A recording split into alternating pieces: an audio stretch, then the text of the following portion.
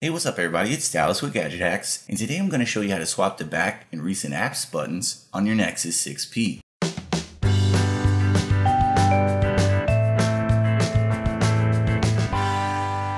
Now if you own multiple Android devices and one of them is a Samsung, you've probably noticed how the button placement can be different. For most phones and tablets, it's back, then home, then the recent apps button from left to right. But some have that backwards, which means that if you switch between your phone and your tablet a lot, you'll end up pressing the wrong buttons quite a bit.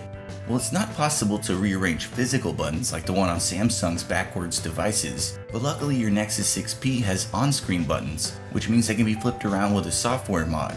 This would also be very useful if you're left-handed, or if you just don't like the way they're currently ordered. But I've got two methods for you here. The first uses a flashable zip, which means you'll need a custom recovery, but you don't necessarily have to be rooted. Then the second method uses GravityBox and it's a bit easier, but for that one, you'll need to be rooted with the Xposed Framework installed. As for the first method though, start by heading to my full tutorial where you'll find a download link for the flashable zip that'll swap your back and recent apps keys. Then once you have that file saved to your device, simply boot your phone into custom recovery. Now I always say this, but it's particularly important here. Before you flash anything in custom recovery, be sure to make a full Android backup. That way, if anything goes wrong, or if you just want to switch back, you can restore the backup to put everything back to normal again. But with that out of the way, go ahead and tap the install button. From here, select the flashable zip that you downloaded from my full tutorial, then swipe the slider at the bottom of the screen to install it. When that's finished, tap the reboot system button, and when you get back up, your back and recent apps buttons will switch places. But like I said, the second option is a bit easier. As long as you're rooted with the Xposed Framework installed, all you have to do is install a module called GravityBox, then activate and reboot. Once you've taken care of that, go ahead and open GravityBox, then head to the navigation bar tweaks entry.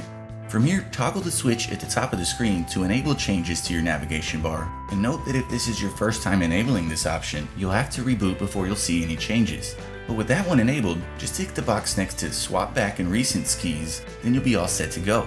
Now I already had navigation bar tweaks enabled, so you can see that the button switch places immediately. But again, if this is your first time doing this, you'll have to reboot.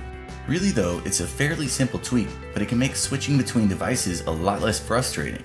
But for the full breakdown, be sure to check out my article over on GadgetHacks.com. And as always, we'd appreciate it if you would like and comment on this video and subscribe to our channel. So we'll see you again next time folks, but until then, happy gadget hacking!